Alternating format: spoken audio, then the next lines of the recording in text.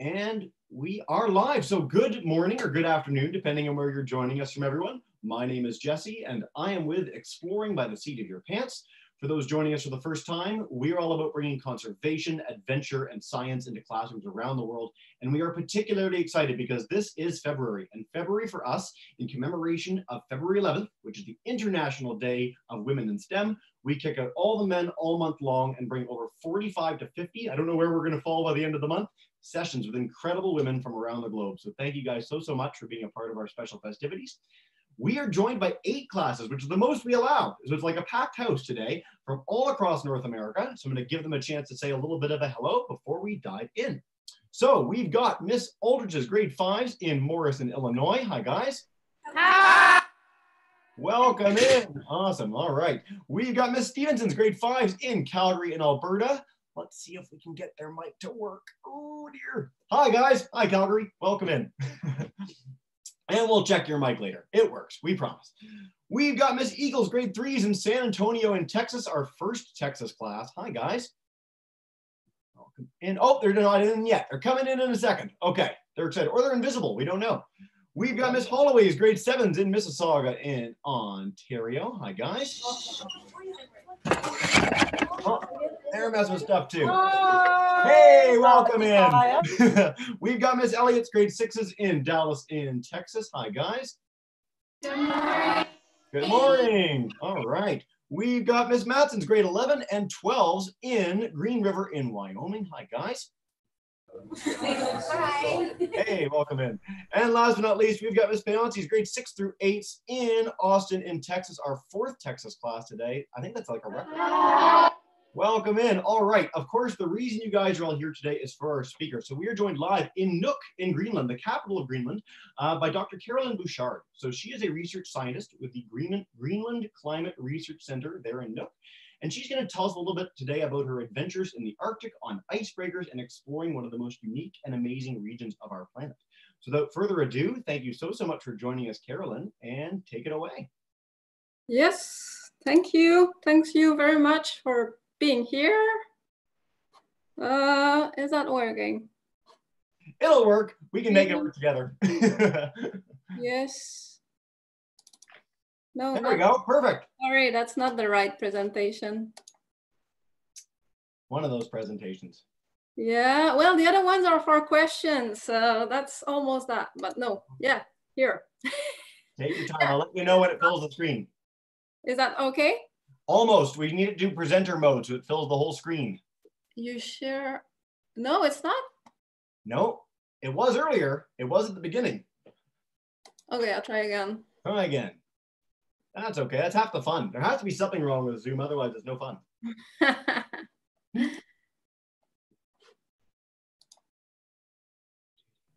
What about now? That works. In icy waters, get on board with an Arctic scientist. Cool. Perfect. Yes. All right. I'll start my timer because, yeah, I don't have too much time and I don't have another way to look at the time. So, all right. Yeah, welcome everybody. I'm so glad there's a lot of interest for my talk, and Greenland maybe is what's exciting because it's kind of a mysterious place, I guess. I don't know.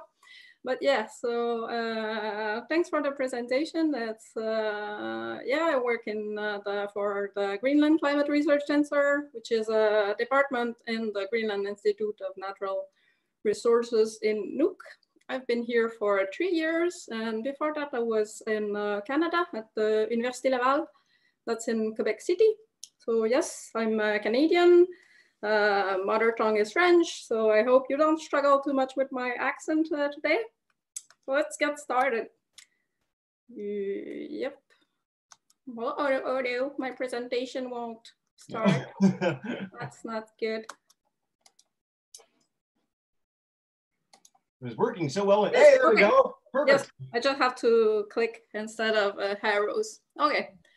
So I guess the main question is, what does an Arctic research scientist typically do in his everyday life? Well, I'm going to disappoint you to start with, because really what we do most of the time is to be in our office and in front of computer and writing, reading, computing numbers, emailing, organizing stuff. So that's the big, that's what we do the most of our time.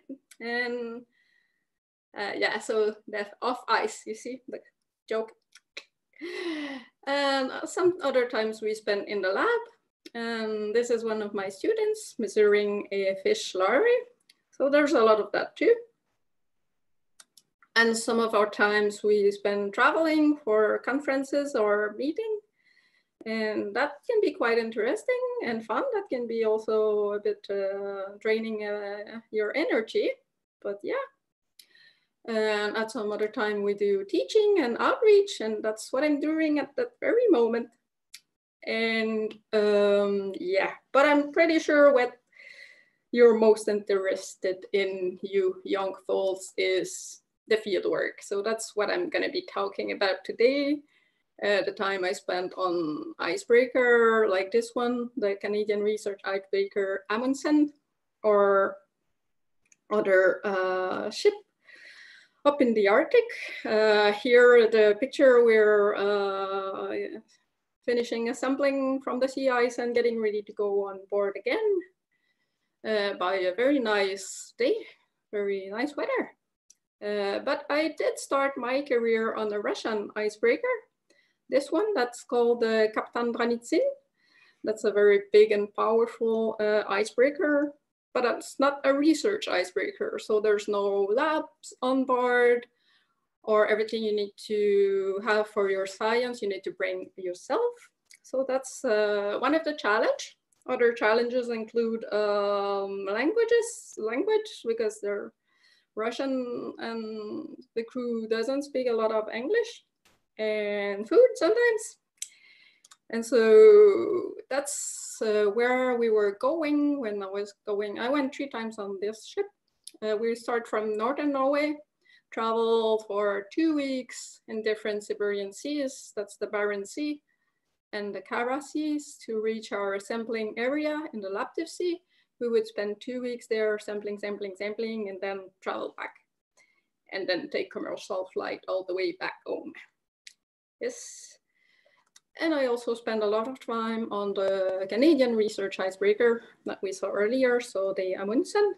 This is really a research icebreaker, so there's a lot of different labs, well equipped, the crew knows all the scientific activities we're doing, and yeah, so that's very well organized. Adds a small parenthesis for well, US folks here, that's our $50 bill in Canada. There's the Amundsen on it. So, but maybe even Canadian don't know that because we don't have often $50 bill in our pocket. Well, at least I don't. That's just a parenthesis. So where we go with the Canadian Research Icebreaker, every summer for 4 to 6 months, maybe, well, 4 months maybe, we start from Quebec City and sail up north and spend some times in different seas. It can be the Baffin Bay, Hudson Bay, Canadian Arctic archipelagos, or the Beaufort Sea. We do a lot of different sampling, and then we come back by, well, before the winter. And yes, of course, field work, it's cool, it's a lot of fun, and you get to know and you get to see a lot of animals, and you can even find love. And you can even play hockey on the sea ice. But it's a lot of work, day in and day out. And also at night, sometimes if it's late in the season or even the winter, yeah, it's pretty dark and cold. So that's some of our fishing gear, because I forgot to say I study fish in the Arctic. And fish larvae, that's the baby. So yeah, we needed different sort of nets to study fish. You need to see some fish sometimes. So here, for example, on the top left, that's pelagic fish. That's to fish some adults in the water column. That's what pelagic means. In the top, in the middle, that's ichthyoplankton net. Ichthyoplankton just mean fish larvae. So the baby fish. And for that, we have nets that are very small mesh because the larvae are pretty small, a few millimeter, 5 millimeter, 10 millimeter maybe. And on the top right, that's what we call a monster net. And that's to collect zooplankton. Zooplankton, a small animal drifting in the water, and that's food for the fish and the fish larvae. So you want to know them also. So those are the nets. And so sometimes also you want to study, well, to samples from the sea ice, then we have different kinds of net for that. Or you sometimes want to samples right at the bottom. So we have also bottom nets for that. And sometimes you also want to know where in the water column your samples were taken, where your fish larvae were exactly, for example. And those two nets are examples of multi-net. So those opens and close at different depth. So you would know, for example, that larvae I got from 10 meter depth, that one from 100 meter depth. So a lot of different instruments.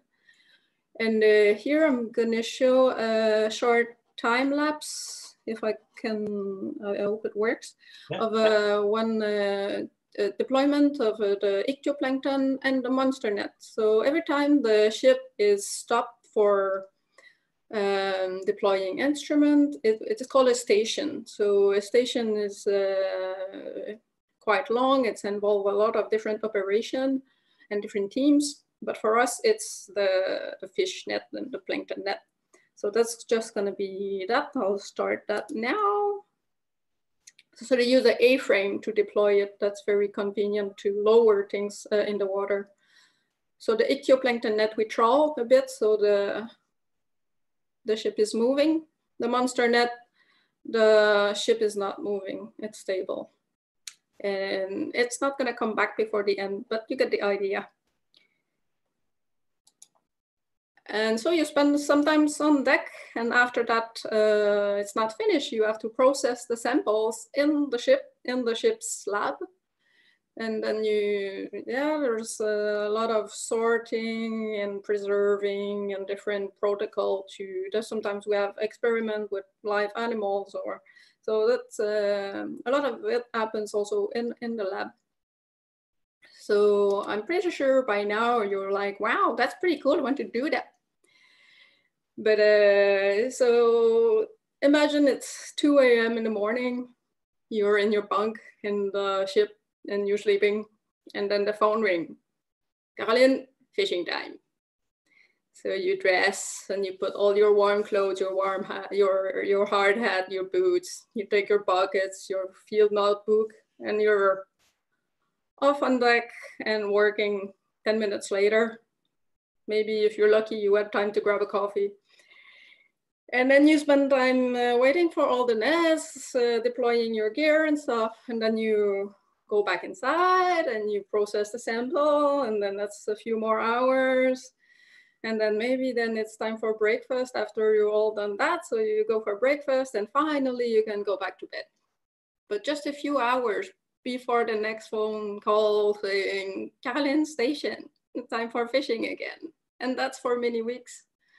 So that's a lot of jobs. That's pretty intense. It's the ship's running 24 hours, 7 days a week. There's no downtime. So we kind of lose a bit the sense of time.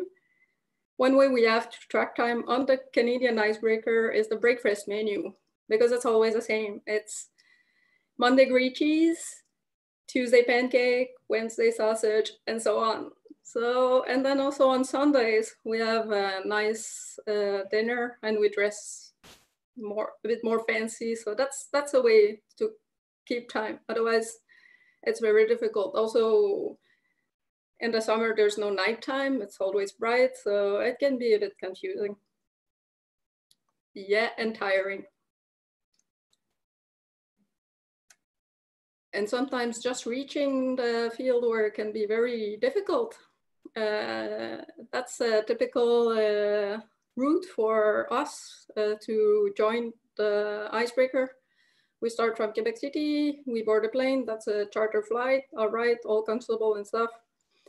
We fly to Winnipeg, then some more scientists embark the plane there, and then we stop in Edmonton for fueling the plane, and then again stop in Yellowknife for fueling the plane. And then we stop the plane in Inuvik and take the last bit of the journey is by helicopter, 4x4 person, or nowadays maybe 6, they changed the helicopter. But so yeah, several back and forth to the ship to because there is no port. You cannot just park the boat on dock and board people. You have to use the helicopter. But in 2011, we were in the plane waiting to land in Inuvik, and then it was very foggy, so we couldn't land. So we were circling around and then try to land, and then no, not that time, another time. And after 3 attempts, we couldn't attempt anymore because we ran out of fuel. So we had to go back to Yellowknife. And then in Yellowknife, we spent a lot of time waiting, and then we've been told, sorry, there's no place for you to sleep. So you're gonna have to go back all the way to Edmonton. And so that's why sometimes when I look at my fieldwork picture, I have a picture like that. What is that? That's West Edmonton Mall, because we've been waiting 2 days for the weather to clear and to finally reach the ship. But imagine the people on the other situation, they were waiting to come home and then they had to stay 2 more days. Well, yeah, it's a bit frustration sometimes. And some other times your plans can change quite unexpectedly. 1 year we were supposed to be on this big and powerful Russian icebreaker Yamal. But then on the kind of last minute, the month ahead, everything were planned, but for some political reason, we couldn't get that ship anymore. And so we end up with a very small ship, not even an icebreaker.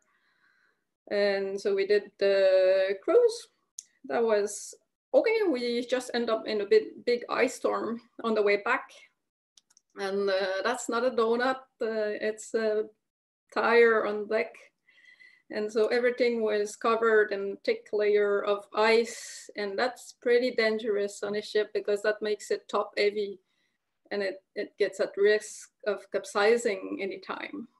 But we survived, we made it, and we even done some good science, even it was quite crowded in the one lab we had.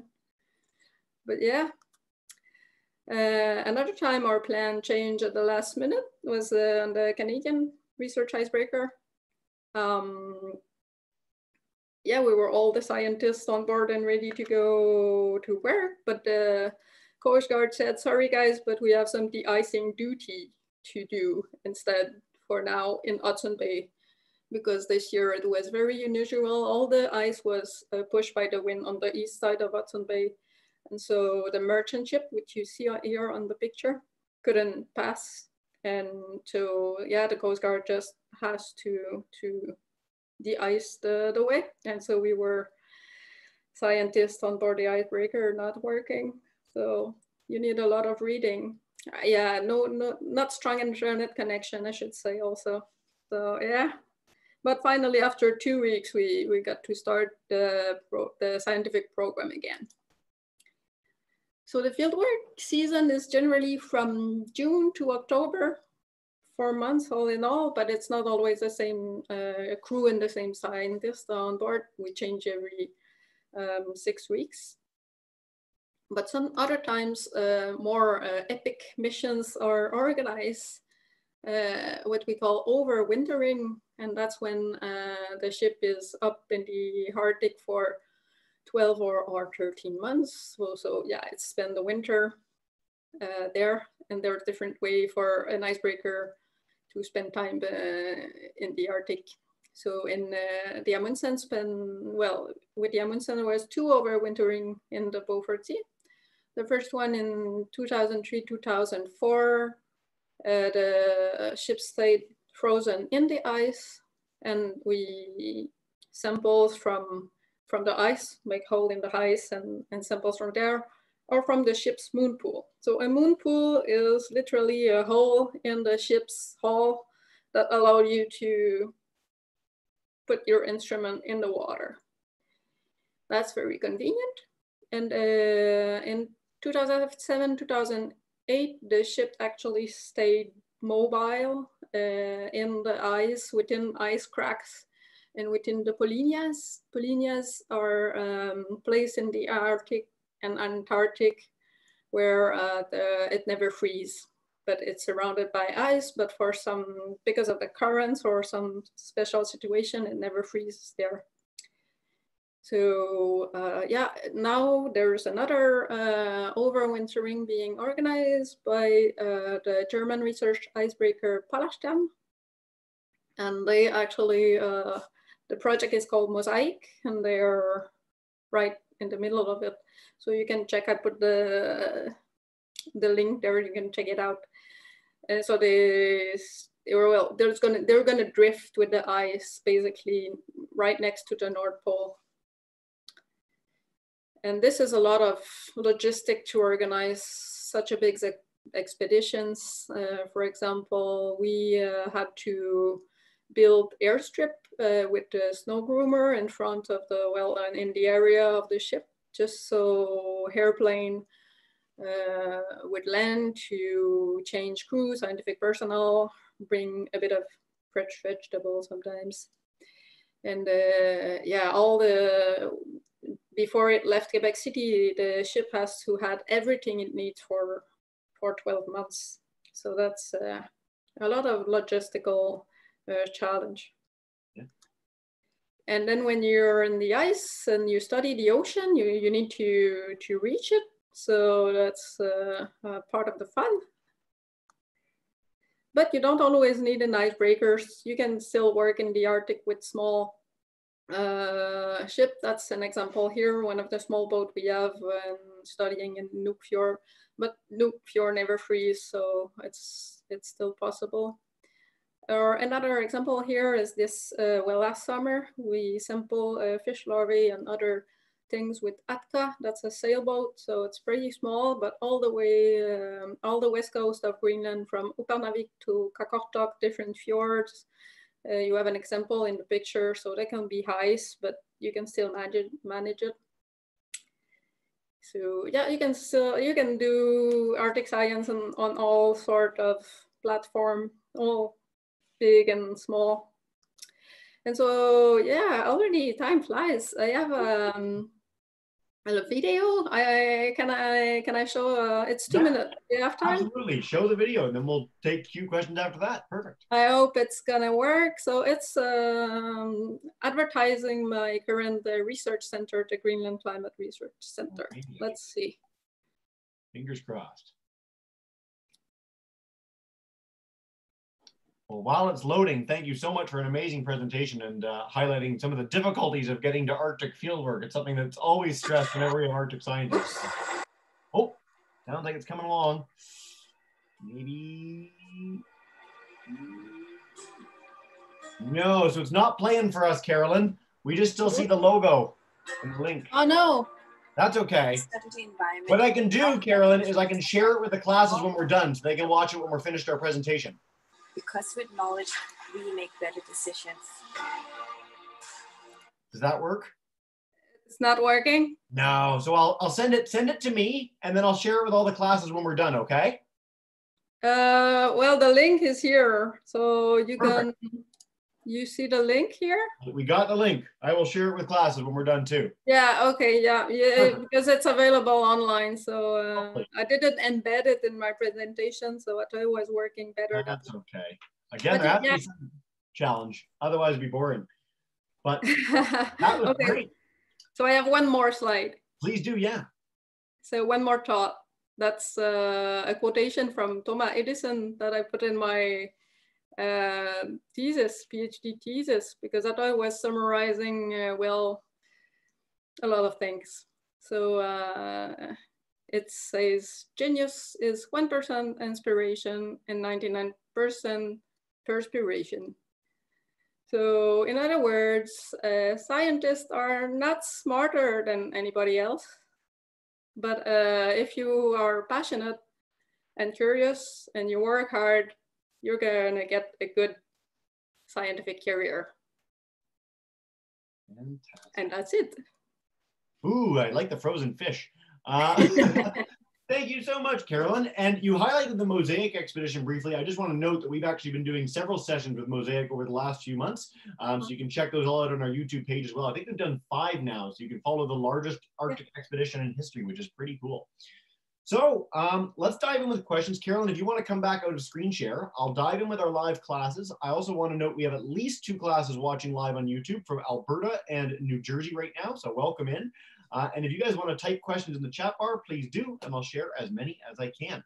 But let's get started. Let's go to Miss Aldridge's class to kick us off. If you have any questions for Carolyn about the work that she's done, about Greenland, about icebreakers, about all of it. So Miss Aldridge's group, come on up. What made you want to become a scientist? I think I have a scientific mind. Just I'm curious about things, nature, and well, I was good at school, but not crazy intelligent, I would say. But yeah, I was interested in animals and nature. And what is weird is that I come from a place that there's no ocean at all. And I end up studying the ocean. So it doesn't mean anything. Yeah. But I love that you highlight that. And a lot of scientists we work with highlight the fact that they weren't necessarily the best in school. They were just really curious and they followed that passion to do something that they really loved. And so kudos to you. And sometimes you get to see pirate ships and malls and everything, which is awesome. So extra bonus. Great. Let's go to Miss Stevenson's group. If you guys want to come up and just demute your mic, because I know it doesn't want me to do it for you, but then we'll take a question in Calgary.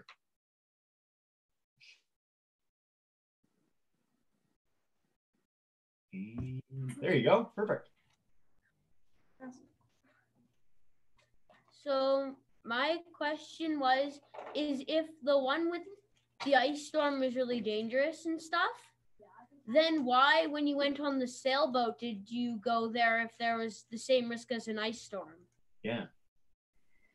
Well, on the sailboat, they were in the fjord, so it's very protected from. It can be very protected from the element, and also if you get into trouble, you're not so far away from a port where you can actually, find helps or just.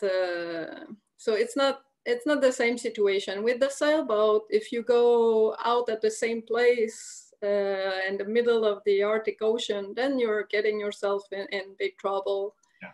But by staying close to shore, they were in a better situation. But I know that they had bad weather on their crossing back the Atlantic.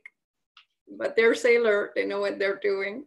Yeah, so they do have to go through semi-dangerous situations to get to that area where it's sheltered, though, with that boat. They're not taking the boat on a bigger boat, are they? No. No, they crossed the Atlantic back and forth, and that was the worst part of the expedition. They had actually good weather in the North Greenland part. Yeah, very cool. Good question, guys. Yeah. All right, Miss Eagles class, if you guys want to come up, go for it. What's the temperature of where you go and how cold does it get? Yeah. It can get pretty cold. In Nuuk, what's the temperature in Nuuk right now, Carolyn? Yeah, now it's pretty a great day. It's -10. But I have the forecast for next week. It's -25 and -20, -25. That's not super common for Nuuk. Nuuk is not a super cold place, but yeah, that's what we're gonna have next week. But In the Arctic Ocean, it can be, because we're there in the summer, so sometimes, well, when we're there in the summer, sometimes it's not so cold, but if we're late in the season, like October, that can be pretty cold and snowy. It can be -30, and right in the winter, it can be -30, -40. When we do overwinter, we make sure we have very good clothes. Yeah. Well, I think that even -10, which is about, I guess, 5 degrees Fahrenheit for the San Antonio class, is a little bit chilly, but yeah. Well, for me, -10 is the perfect temperature. Okay. Well, you're in the right place. Miss Holloway's class, if you guys want to come up, go for it. A question that we have is, does your work help prevent climate change, and if so, how? Yeah. I missed the beginning. Yeah, Carolyn. So the question was, is the work that you're doing helping prevent climate change? Are you seeking out answers to help us understand or prevent climate change? I couldn't say it help prevent them because, well, if I take the plane to go to my field work, I emit CO2 like everybody else. And my day work is not to prevent climate change from happening, but it's rather to understand how they affect the ecosystems. And yes, maybe that's helping us to deal better with it, or to maybe try and avoid them a little bit. Yeah. So we try our best to understand how climate change will affect and are affecting the ecosystem, and what can we do about it. But yeah, no, that's fantastic. And something that we're increasingly seeing with scientists of all disciplines is that pretty much no matter what you're doing nowadays, whether you're involved in biodiversity or conservation or Arctic work and habitat, studying, you are assessing climate change. Like in some way, you're seeing the impact of this and sharing that with the world, whether or not it's your direct field of research or not. But I also love how you brought up the fact that flying to these places does produce carbon dioxide in and of itself. You're the first ever to mention that. It's true, but the net gain is so positive because of people like you doing the work you're doing. So that was a great answer. yeah. I want to pass along a quick question from YouTube class. So Miss Credlow's class in New Jersey wanted to ask, did you see any animals in the Arctic? Did you see any polar bears, Arctic foxes, anything really jump out to you? Yeah, I've seen a lot of polar bear, and always from the ship, which is a good thing because I don't want to see them from shore. Because when we are on the sea ice, it's very important. There's always a guard with a gun, and that he knows how to use it if in case, and very checking for a polar bear because there's nothing more white than a polar bear on the pack ice. So they're very difficult to spot. So, but I've seen walruses and polar bears, and I've never seen a fox though, because I'm never on land. Yeah. But whales, and I've never seen a narwhal either. That's missing. We'll have to do a follow-up session. We'll send you to a place with narwhals and get you back. Fantastic, Carolyn. But yeah, so polar bears, by the way, for classes, and everyone's interested in polar bears, we did a session about a week ago with a polar bear biologist, and we're doing one later this week with the Toronto Zoo highlighting their polar bears. So if you're keen on bears, lots of options. Let's go back to, the San Antonio class wanted us to know it's 69 degrees Fahrenheit there. So yeah, we're 20 Celsius, lucky them. Miss Elliott's group, if you guys want to come up, let's go to Dallas and check out. How many people make up the crew, and how are they chosen? Does everyone get along? Yeah, good question. You're going to have to repeat that. That was a bit of no worries. So how many people make up the crew on these icebreakers? And how are they chosen, and do they get along? Good question. Yeah, on the Canadian icebreakers, there's 40 crew members and 40 scientists. And so we have to share cabins. There's 2 persons per cabins. And yeah, normally you go along pretty well. You're with the same person for 6 weeks, so you make sure you go along.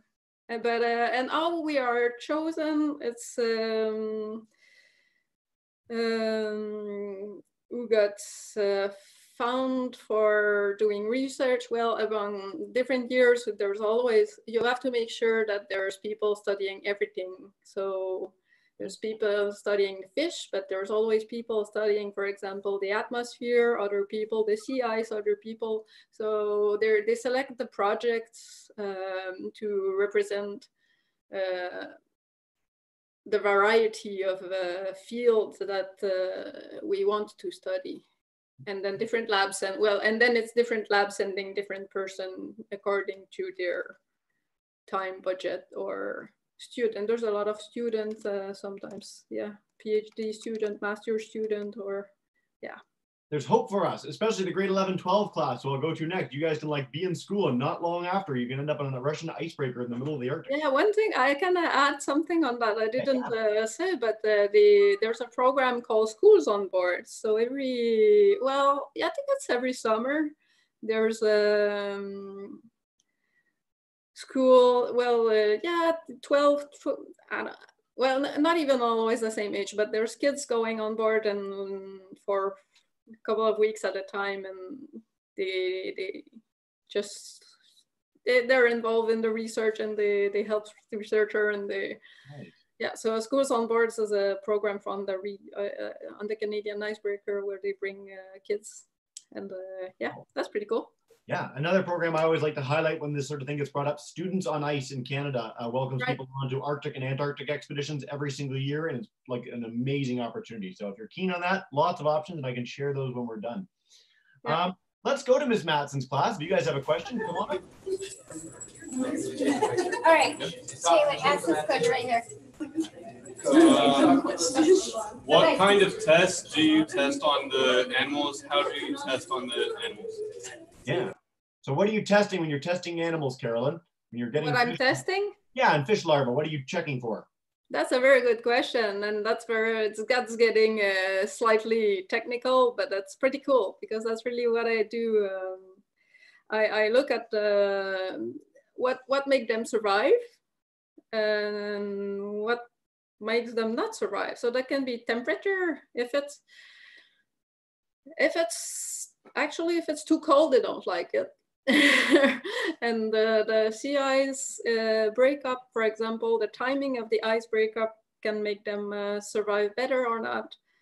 And then if there's enough zooplankton of the right type in the water, also that's very important. So when I get the fish larvae, yeah, there's different things I can watch. Well, the gut content. So imagine they're 5 millimeter and you look at what they've been eating. So that's with stereoloop. And also I can look at their age.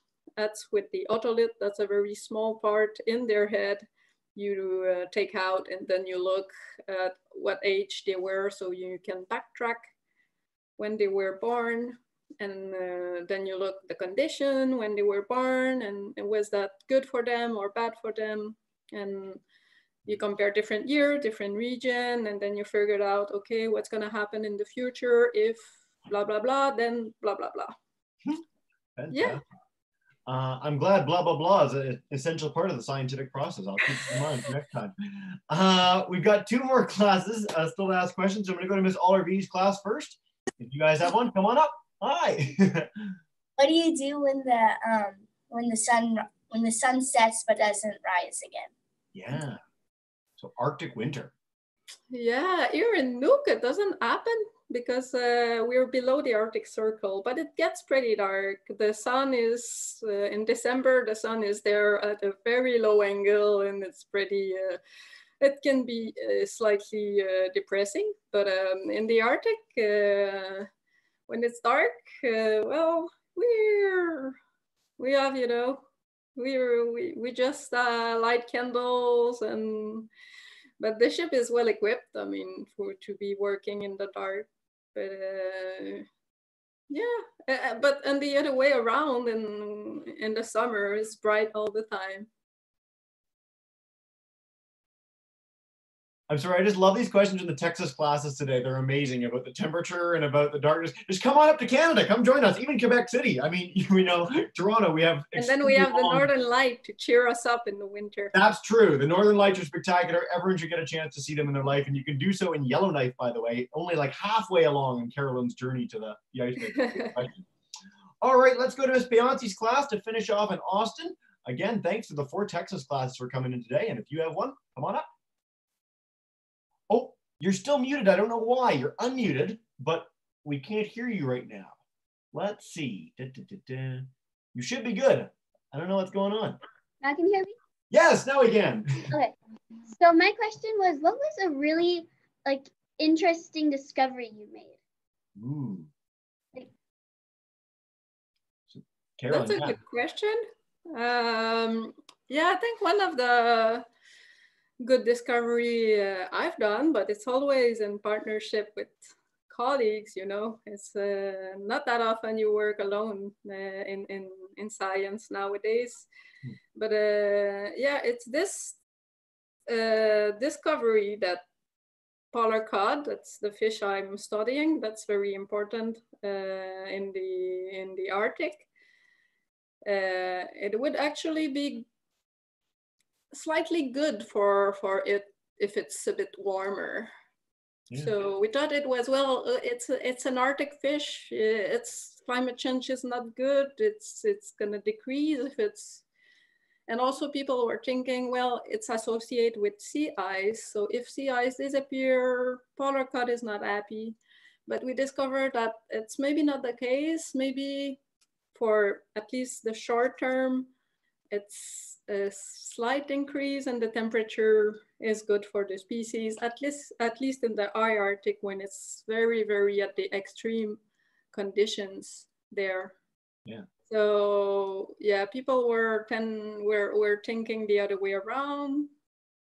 But when you discover something like that, sometimes you don't really want to say it because it's going against a bit like, but climate change, in the end, it's not going to be good, but transiently, it might be good. So it's, it's a bit tricky to share this news.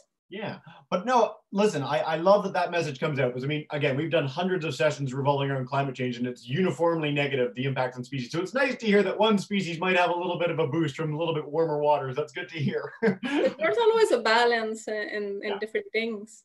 Yeah. Like, for example, in Greenland, there's a new species being fished, like the mackerel. They were not fishing mackerel before. The mackerel is moving north, so they're able to fish mackerel commercially and get more money. So that can be, yeah, well, that's a good news for them. Yeah. So that's good news in a way. So, but it's complicated, but I really appreciate it's complicated. Yeah, that's fantastic. Carolyn, this has been fantastic. Before we wrap up, is there anywhere that you'd like, so we're going to share that video with the kids when we're done, so they can all have that video that you were going to share and it didn't quite work. Is there anything else we can share with kids, anywhere you tell kids to look for to learn more about the Arctic, learn more about your work, about Greenland? Where can we send them?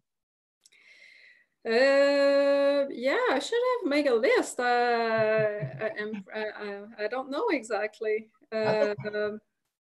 You can send us a list after the fact. We can follow up anytime. So send us a list of some ideas and we'll share them with all the classes when we're done. Cool. Okay, I'll do that. Amazing. Well, Carolyn, this has been such a thrill. Thank you so much for joining us. And so what we do at the end of every single session is I'm going to demute every class's microphone. And so boys and girls, if you guys get ready to join me in saying a huge thank you to Dr. Bouchard for joining us today, you are all now demuted in a second and go for it. Thank you so much. Thank you. Awesome, guys. So yes, to all our classes, thanks so much for coming in today. We really appreciate y'all being here. And please do continue tuning in throughout February, highlighting amazing women from around the world. 2 more sessions today coming up in the next hour and 2 hours. And so thanks again, Carolyn, for a wonderful presentation. Thank you very much. Thank you all. All right.